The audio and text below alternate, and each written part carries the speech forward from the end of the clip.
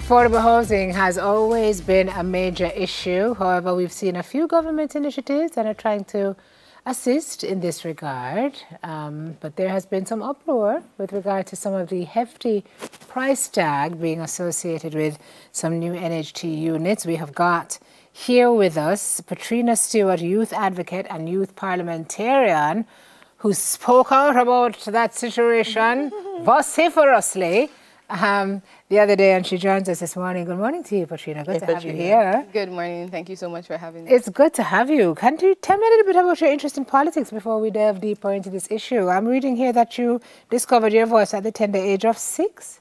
Yes. 6 years old? 6 years old.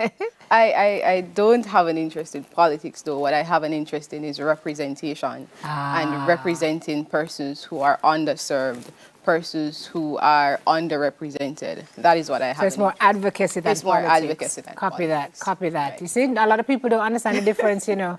And when you say youth parliamentarian, that's where people's minds go to. Right, because they see us in parliament, and that's where politicians are.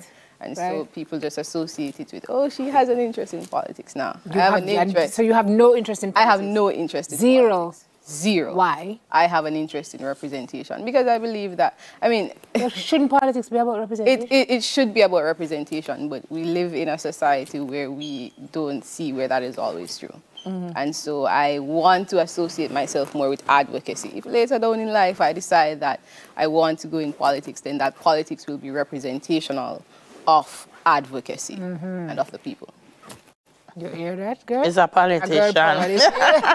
Okay. Okay. So let's get to the meat of the matter. You chose the issue of housing for your submission to Youth Parliament. Why? St. Mary girl, why? I think the issue of housing chose me. Okay. Because I went into the sitting, I went there with a speech on financial literacy and underemployment. And when we were there and our advisors were assessing the topics, they realized that housing wasn't getting enough attention. And at that point in time, it was the night before the sitting.